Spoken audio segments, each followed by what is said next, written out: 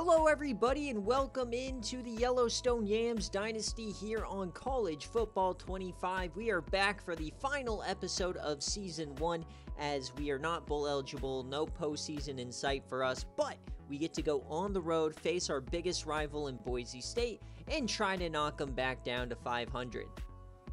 Despite not getting to the postseason, I do think Season 1 for the Yams has been a major success.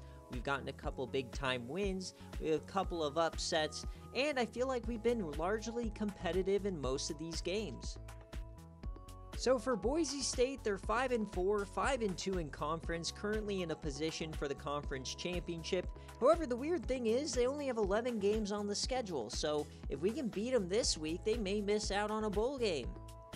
Boise State is a 2.5-star school, 81 overall, definitely one of the hardest teams on the schedule.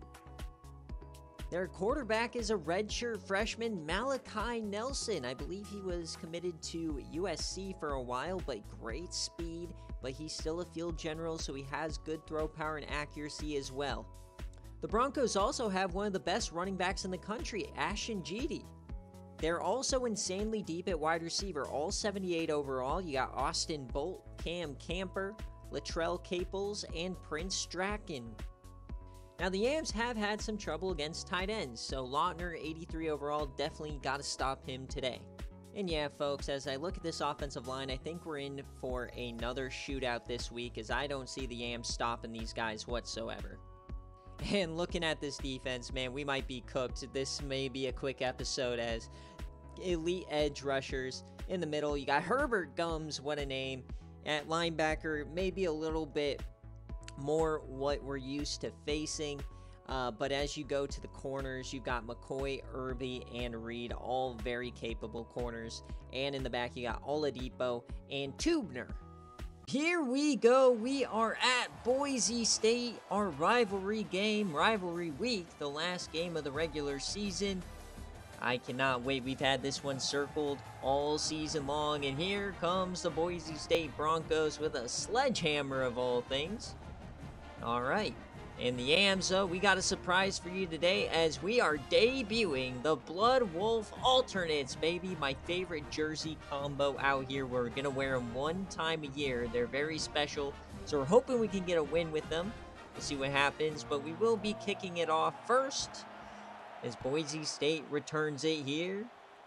They are going to bring it out up, and they get to about the 19, so here comes Boise State to start it. Matt Lautner, we've had a lot of trouble with tight ends recently. Hopefully we can contain him today. Malachi Nelson here. It's going to be a very talented team. He hands it off to Jeanty, and Flanagan gets the opening tackle. Now an opening third down, man in motion. Nelson snaps it, has time, throws it deep, and big hit by Henley, knocks it out. So that will be a 3-and-out. Here comes Fox, and look at the close-up of those jerseys, baby. Hopefully it elevates our play here as we throw it. No, it's intercepted! They're going the other way. A pick six to open the game for Leon Fox. His final game as a Yam, and he wouldn't do it any other way. He gives them a free touchdown. Unreal. As we get the replay here, he looked open. I mean, we've ran this play a million times, and he just lofted it out there a little bit too much. Great job by Rodney Robinson to stay on his feet and get him 7. So back onto the field here, we hand it to Spurlock. He's going to power forward for 9. 3rd and 1 now. We bring out the split T, hand it off to Sean Martin, and he gets the first. So now out empty. We're already cold with Fox over the middle, and that's going to be Mixon. His first catch of the day, gets another first. Now at midfield, we're going to hand it off to Spurlock, who breaks a tackle. There he goes! He bursts away inside the 20 and pushed out at the 10. So now 1st and 10 inside the 20. Throw it out to Jerome Neal, who's going to power forward inside the 5. So split T time, and you know what it is. Touchdown, Sean Martin. He gets into the end zone. The Yams are back in it. What a response as he throws out a Heisman pose. All right, buddy. Now they'll hand it to Jeanty, and nice tackle there by Rhett Bush, coming on last couple of weeks. And then to the right side, there he goes. That's going to be close to a first down. It will be 3rd and 1. So they're going to throw it, quick throw, and that is a catch by Bolt on the slant. 3rd and 4 yet again at midfield. They're going to low snap, hand it off to GD, and he powers to the right-hand side, and a big gain. He's gonna get his yards. We just got to contain him here as he cuts up field yet again, and that's going to be another big one. 2nd and 6 now for the Broncos, knocking on the doorstep. They hand this to Dubar, the backup running back. 3rd and 8 now for Nelson. He's going to throw it. 4-man rush, has time, and he just dumps it short, and that's going to be an easy tackle for Gutierrez. So they'll bring out the field goal unit, 32 yards to take the lead, and the Broncos hit it 10-7 here in the first half. So the Yams are back on the field now as they are going to throw the RPO yet again. Sticking to the game plan, I see. 2nd and 6 now. We're going to give it to Tyrone Easley. We normally don't see him on these jet sweeps. It works out, but we got a flag. Looks like it might be holding. And it is. So move the Yams on back. 2nd and 10. Last play of the first quarter. Fox is going to take off. He tries to turn it, and no, he's brought down. Remember, guys, we are at the point in the season where wear and tear takes a massive toll, so those hits add up. As Aaron Spurlock having a great quarter. So 3rd and 10 now for Fox. Over the middle, hits his man. It's Jerome Neal, and they're going to mark him 4th and inches. But this is rivalry week. We don't have a postseason to go to. This is the postseason. We're going to go for it. Hands it to Sean Martin. You know what it is. First down, Yellowstone. So 2nd and 10 now. Drive continues. Fox, he gets sacked. Knew this was going to be a problem here today, but 3rd and 16, we're hit again, and that's going to be a punt this time. So out comes Boise with the lead, 10-7, and now GD, he gets his room to run.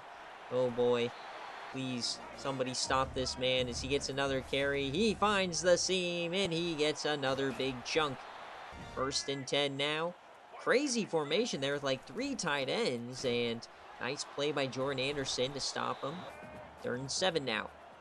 Weird snap. It's going to be a screen pass, and he gets the first down inside the 40. 3rd and 2, though, for the Broncos. Another handoff, this time Dubas, and oh, no, he juked out Flanagan. Please. And they save it, but, man, you don't often see A.J. Flanagan miss a tackle.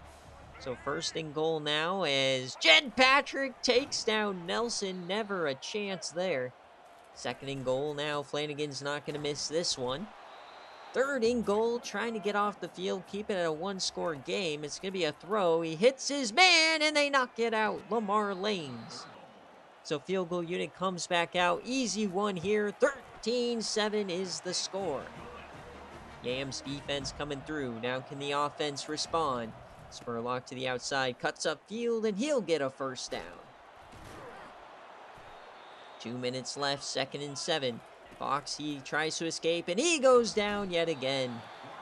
Broncos start calling timeouts here, 3rd and 10. And we're going to throw that over the middle. It's Mixon, and he pushes forward for the first, so the drive can continue. 2nd and 3, and throws that quickly to Tyrone Easley, and he's open. First down. Minute 20 left here. Fox, clean pocket, and he runs out of time, but he escapes 2 men, and he slides. What a play from Fox. So 3rd and 3. Running out of time. He's scrambling, and he goes down yet again. Another drive squandered here. So Broncos will get another chance. So 1st and 10. Nothing. He just dumps it off for minimal yardage. 3rd and 2 now. 17 seconds left. Doesn't look like they're going to do much here. Nelson trying to find something. Just throws this one away as he's hit. So that'll take us to halftime, folks. It's 13-7. The Yams are in it. Definitely feel like there's a lot of opportunities. We just got to run our game plan, avoid the sacks, avoid the negative plays, and we should be A-okay. Love the way the defense is playing. See if we can build on this as Jerome Neal, he gets the first handoff. Remember, as this wear and tear builds up, we've got to start giving some other guys a chance here. As now Ryan McGee gets a chance in the RPO. He gets a first down. 2nd and 3 here. Spurlock gets the carry. and he gets another first. 3rd and 4. Leon over the middle yet again, and Mixon. He's been great on 3rd down today. Beautiful drive to start it, and a quick throw out wide. That's easily another 1st down. Inside the red zone here, Leon. He has plenty of time. He takes off up the middle, and he slides inside the 5. 1st and goal. Amazing drive to start it. We're going to get a jet sweep now to Mixon. He cuts up field. He pushes, and no, they'll stop him. 2nd and goal, split T. Hand off to Sean Martin, and he goes nowhere. 3rd and goal, split T again. Hand it off. No, it's a throw. Jerome Neal, and nothing, as they have an injury timeout. So decision for Chad Barber. Will he go for this? Yes, he will. Empty set. Leon snaps it, throws, incomplete. That was the chance. So now we got to try to get a stop. Gianni, and oh, wait, that's a safety. They're not going to call it a safety. Okay, I guess he's on the inch. They hand it off again and powers forward out of the end zone. 3rd and 9. Can the Yams get off the field here? They hand it off to Gianni. He hurdles and he stops short. So the Yams take over at the 40. Get another chance here. Spurlock takes the carry, and he gets up to the 1st down marker. 1st and 10. It's going to be play action now. Throws it towards Fred Hart, who breaks a tackle, and he gets about 9. 3rd and 2. Back in the split T. Can we convert? Sean Martin. Yes, sir! Let's go. 1st and 10. Fox has time, rolls left. He's going to take off. He cuts upfield. He runs into Fred Hart, so he takes a hit. That's going to hurt him in the wear and tear department, but we'll check on some of these matchups at the end of this week. A lot of action going on around the country. 2nd and 1, though. Sean Martin, open the middle. Touchdown, Yams! They take the lead! Boise State doesn't know what just hit them. Sean Martin on your dome. The Yams take the lead, baby. 14-13 here in the 4th.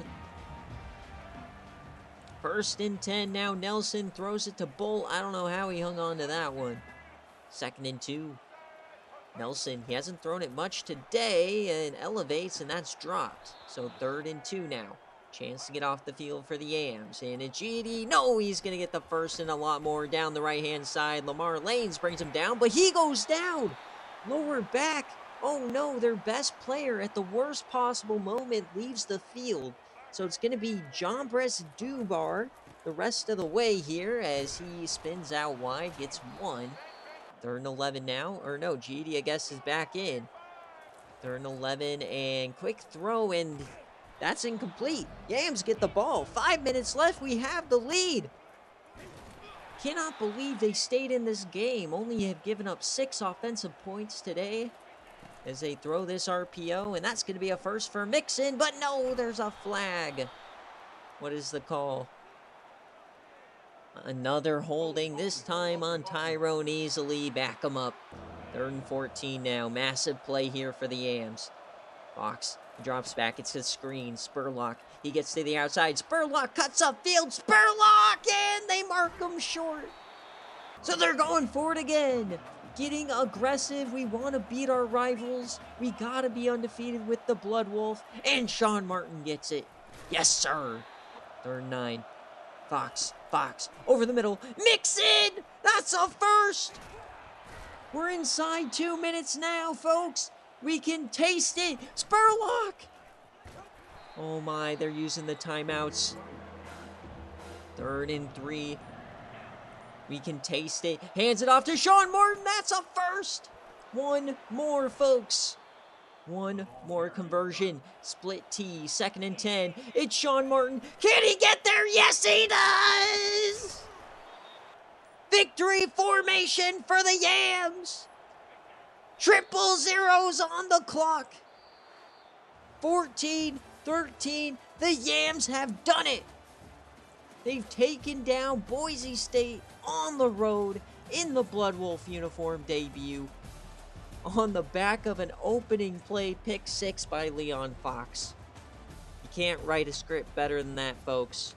What a game, what a day here for the Yams, and what a way to close out Season 1. Unreal game. I can't believe it. And I shout out to the defense. Last couple of weeks, they've given up 38 points. They've given up 45 points. And then this week, they gave up 6. We were able to run the ball today. We were able to mitigate turnovers after we threw that initial one. And we completely stopped Boise State through the air. That was, I think, the big game changer, as well as dominating time of possession. But Nelson only completed 9 passes. GD averaged 6.8. I mean, all we did was contain him. That's all we had to do, right? So we did our job there. Receiving, once again, just like Nelson, I mean, nothing open downfield. He had to just dump it off to GD. The offensive line, as always, was amazing. And their defense, man, they played well. Andrew Simpson, 16 tackles, 4 TFLs here for Hassanin.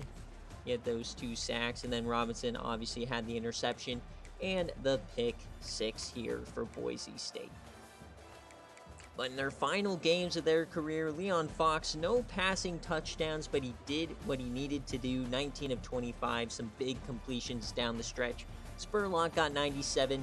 Sean Martin had 46 and 2 tutties. I had to start mixing in Sean Martin more because Spurlock was like minus 17 on some wear and tear stuff there in the 4th quarter. But receiving, everybody got involved. It was a fantastic all-hands-on-deck victory and something that we could really hang our hats on for the rest of this year.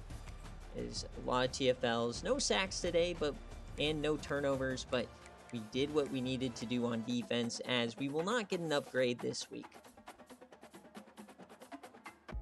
Pretty big upset here as Wake Forest beats Miami on the road.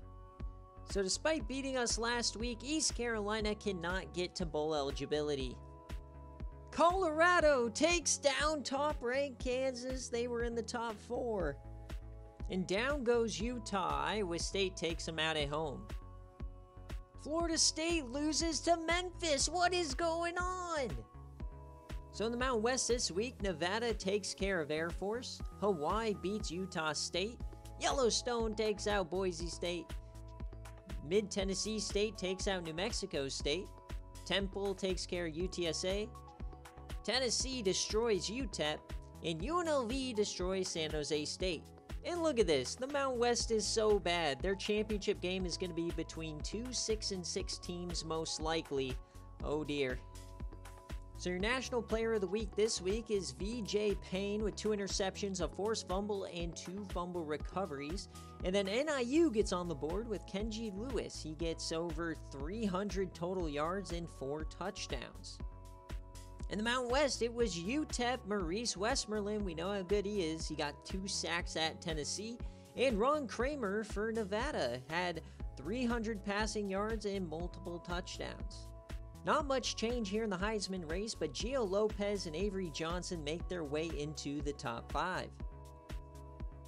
And here's an updated look at the college football playoff. Alabama, Clemson, Oregon, and Kansas State get those first-round byes, and Memphis is projected to get the G5 auto bid. And here's a look at the top 25 polls as we enter Week 14. And we get Zach Reinbolt, the speedy linebacker from Colorado. We also add Mario Yelk, the center from Colorado as well. So nothing but good news this week. We get 2 commitments and a top 5 for Hardrick. And as we check on recruiting, we get 2 more commits this week. We're now up to 11 prospects. Now we only have 3 more battles that should wrap up here in the next couple of weeks. And despite signing 2 prospects, we actually drop in the rankings down to 109. Now, we are going to sim past Week 14 here so we can wrap up the regular season, but I'm going to save Week 15, Conference Championships, and the entire offseason for one video. And in Week 14, Memphis chokes to Tulane. Texas State beats South Alabama. Charlotte bests UAB. Ohio State beats Michigan, who's now unranked. And Texas takes down number 1 A&M. Pittsburgh dominates Boston College on the road. South Carolina takes down Clemson in rivalry week. And Colorado does it again, as this time they take down the Pokes. And Boise State, despite losing to us, does reach bowl eligibility. So as we look at the Mountain West, Nevada gets another win over UNLV. San Diego State beats Utah State. UTEP beats New Mexico State. Washington State beats up on New Mexico. And Stanford kills San Jose State. In the Mountain West, it's going to be UTSA and Nevada, both 6-6 on the year. Now, the players of the week this week is Jaron Kanak, 1 sack, 2 forced fumbles, and 4 recoveries against LSU. And on offense, it's Caleb Douglas, 240 receiving yards and 4 touchdowns. In the Mountain West, it is Maurice Westmoreland again with 2 sacks against New Mexico State, and Amari White, who had 147 and 3 touchdowns through the air. And it looks like your finalists for the Heisman Trophy will be Connor Wegman, Jalen Milroe, Gio Lopez, Xavion Thomas, and Brett Gabbert. And the final projection before conference championships, you got Alabama, Oregon, Kansas State, and Clemson with your byes. And it looks like they have Charlotte getting that last G5 auto bid. And as I look at the top 25 here, there's definitely still some issues, like Clemson being underneath USC. I mean, that just would never happen. But as far as teams making the playoff with realistic records, it does seem somewhat on point. And bang, there it is. We get Micah Aviles, the kicker of the future. So with our signing of Aviles, we now only have 2 players that we can go after the rest of this season because nobody else has reopened their recruiting. Remember, if you want to check out our recruiting rules, read the description below. But at the end of the regular season, we've got 12 prospects. That's pretty damn good. And with that 3-star, we are now ranked 99th in the country. And you know what? I will take that. We had such a bad stretch of recruiting there in the middle of the year. I'm shocked that we're in the top 120. So that's going to do it for Season 1 here for the Yellowstone Yams. Let's go through all the stats here so that we can wrap it up. But Leon Fox, it was a very enjoyable year, very up and down. But this season with the Yams going 5-7 just completely blew my expectations out of the water. And while on tape he might seem like a dummy, he was so much fun to play with. I do recommend playing with him. It is enjoyable. But 2,600 yards, 18 touchdowns, 19 interceptions, 65% completion percentage. The problem here was he was sacked 43 times. And then by the end of the season, there's just major wear and tear. I'm actually kind of shocked he didn't miss any games. And rushing the ball, we have Spurlock. He took over that starting spot after the first couple of weeks here, and he really just took it and ran with it, averaging 5.5 a carry this year. Now, the touchdowns are down because anytime we got close to the yard marker, Sean Martin just pounded it home, and Leon Fox also made some great plays near the goal line. So I was very happy with our rushing performance for the most part. Definitely outdid my expectations as well. And then receiving, I did expect Tyrone Easley to be good, but nobody expected Nick Mixon to have this kind of production. Now, despite having, 32 more catches than Easley, only about 90 more yards, so Easley was still a very big play receiver. I was disappointed by Fred Hart, though, this year, and Ryan McGee. I did expect him to be a little bit better. And I'm kind of shocked Chuck Sledge only had 18 catches. He was lined up as number 2 all season long. Now, touchdowns, it was obviously Easley and Mixon that led us in that department, with our long being a 62-yard bomb. Blocking-wise, the most sacks was Tariq Williams, our left tackle. And on defense, our solo tackle leader was A.J. Flanagan. Assists was A.J. Flanagan. Tackles, A.J. Flanagan. Now, TFLs, once again, A.J. Flanagan, he dominated. And our sack leader, Jed Patrick, he just burst onto the scene this year. I think it's largely because a lot of the right tackles aren't very good in the Mountain West. But nevertheless, very stoked about what he did. And Terry Baker, man, I wish he didn't get injured. He could have had such a better year than this. And Flanagan had 3 sacks himself. Now, interceptions, Lamar Lanes actually led us. Bertie Jones had 3. John Henley had 3 in one game and did nothing the rest of the year. Gutierrez had 2, and then we had a couple guys get 1. A lot of deflections from a lot of different people. Forced fumbles, though, we had 4 forced fumbles here, and I think we only recovered 2. And then we had 2, 4, 6 total defensive touchdowns.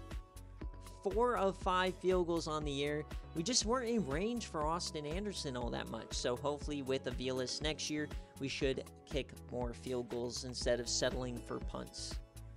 And speaking of punting, Matthew York had a decent year, averaging 40 yards a punt inside 28 different times. I felt like we kind of finally got the punting down towards the second half of the season. And that's going to do it here for Season 1 of the Yellowstone Yams. Thank you guys so much for watching. When we finished 5-7, didn't quite make the postseason. I felt like that was like best case scenario, but I am very happy with the way it turned out. Next episode, we will go through the entire off season and get us ready for Season 2. And if you enjoyed this episode, leave a like and subscribe, as we will catch you in the next one.